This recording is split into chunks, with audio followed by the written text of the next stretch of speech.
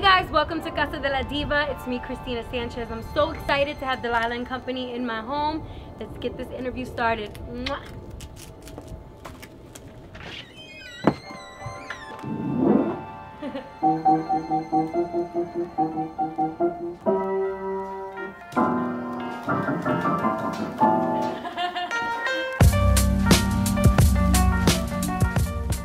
Well, I'm Christina Sanchez, and I'm a recording artist. I'm a dreamer, I'm a lover, I'm a free spirit. I'm just a regular Puerto Rican girl from North Philadelphia. I was born and raised in the worst parts, the Badlands, which everybody knows. Like, you know, a popular drug-infested area and a lot of, you know, gangsters, and it's the hood, but that's where I'm from and I'm proud of it. I was born and raised out there, and it was rough. And, you know, I always wanted something different for my life. You know, I didn't want to stay there. I didn't want that life forever. I knew I wanted something different, so I said, I'm going to be different. I'm going to do something with my life. I'm going to get out of here, you know.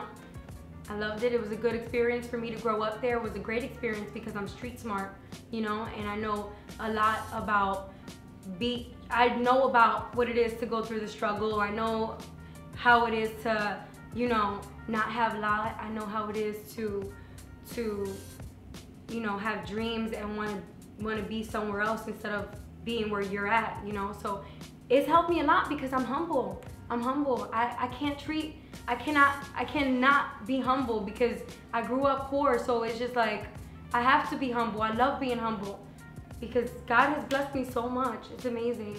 God is so good. Like, thank you, Jesus, thank you. I'm so happy about my life now, you know, but it was not the best growing up at all. Yeah, I get a little bit emotional.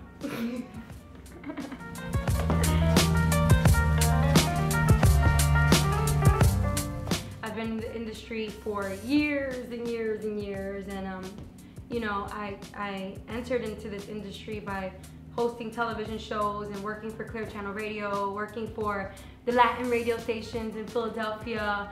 I did Clear Channel Radio, I worked for La Mega, I did international voiceover and event hosting and a lot of different things. But I've always had this passion for music and writing, and ever since I was a little girl I used to express myself through poetry, and I had diaries and diaries and diaries of books which were just writing stories and poetry, and it was just it's a way for me to, it's a release for me, you know. It's like it's a form of therapy.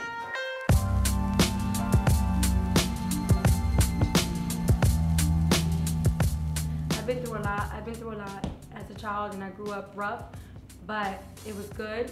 It made me stronger. I have thick skin because of it. I'm street smart because of it, and I'm just great. I'm more grateful now because of it. You know, I don't take anything for granted. All my trips around the world, I don't take it for granted. My beautiful home, I don't take it for granted. My everything, every day I say thank you, Jesus, you know, because I'm blessed. And I always say I deserve everything I have. I deserve everything I have. There's not one person in this world that cannot tell me I don't deserve it, because I paid my dues. I gave the universe my tears, I gave the universe my suffering, I did you know, I've been through it all, so everything I have now, I deserve it.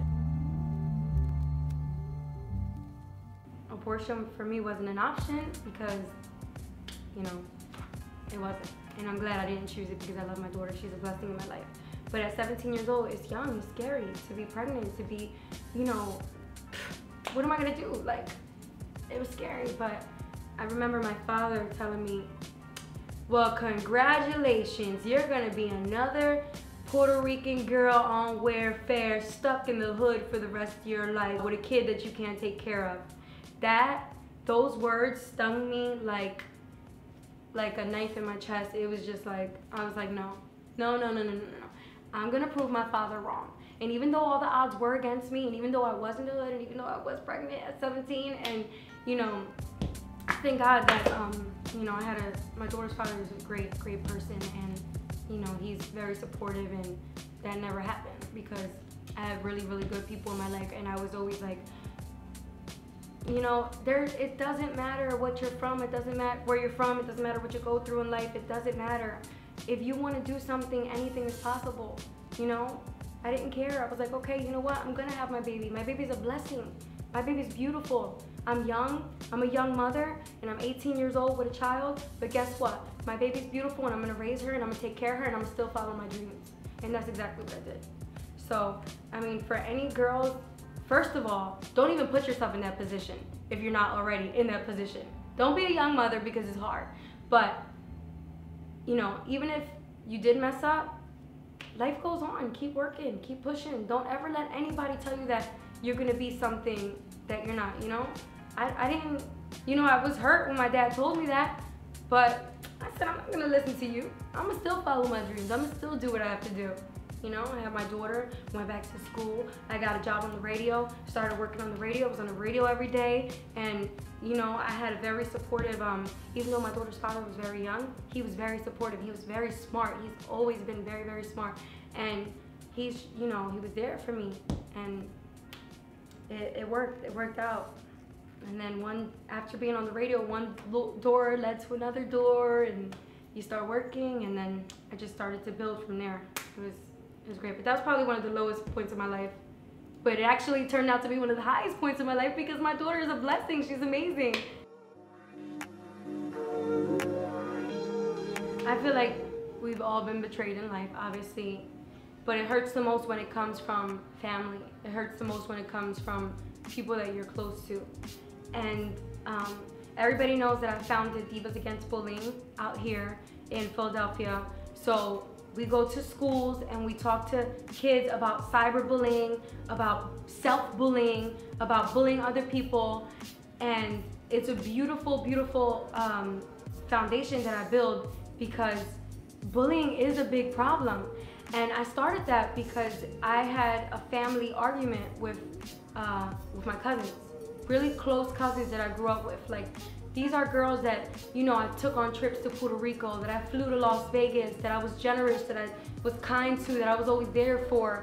My cousins, my sisters, I grew up with them, and out of one little argument, they went online and bashed me for 3 days straight. It was horrible. Like, it was the worst experience of my life. Like, I went through a huge depression about it.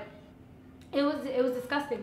And I was like, you know what? I'm gonna do Divas Against Bullying because I was cyberbullied for 3 days straight. And when you're cyberbullied and when something is put on the internet about you, that can get reposted and deleted. But thank God, you know, I hired detectives and I pressed charges and all of that crap was taken down. What I went through was horrible. And for them to be my family and betray me to that extent, when family fight, they fight. You keep it in the family, you get over it, you know? But when you go on the internet and you bash somebody's name and you belittle their character and you tarnish the reputation that they've been working so hard to build, it's horrible. Like, how could you do that? How could you do that to me, out of all people who's been so kind to you? 3 days straight bullying me, and it was the worst. It was horrible. I felt sick. I was disgusted about it.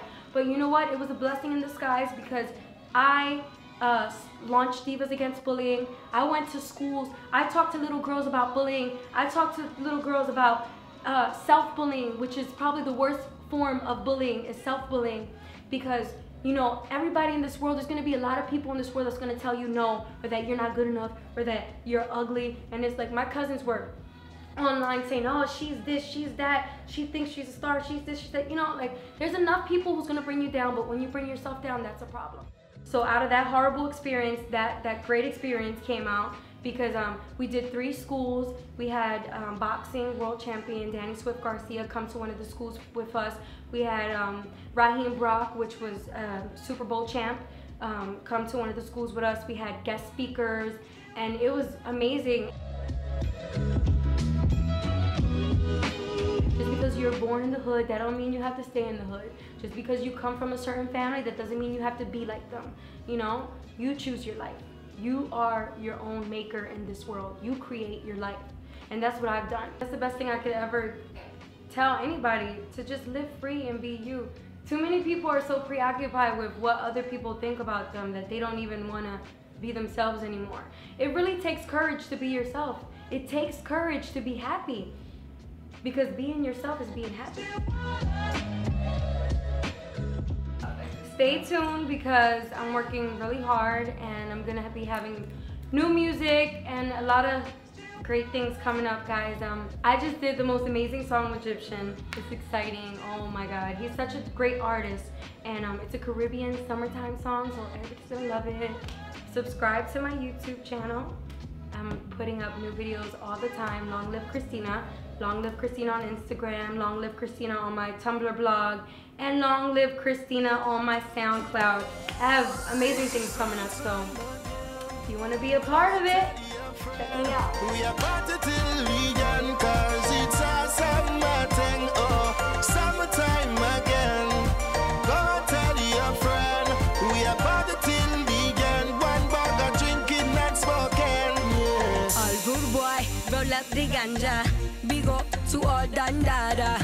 Wagwan, come in at the island, straight big up to all my Jamaican. Rude boy Egyptian, ooh, got my body moving like I caught a conniption. Give me a couple rounds now, all like an Egyptian. Stole on my heart, criminal conviction. Yeah, daddy, come on, come get it. Now not so clean. Thank you so much, Delilah & Company, for coming to my home and coming to Studio 7 and just visiting me and interviewing me. I love you guys so much. I think your website is amazing. Keep it up.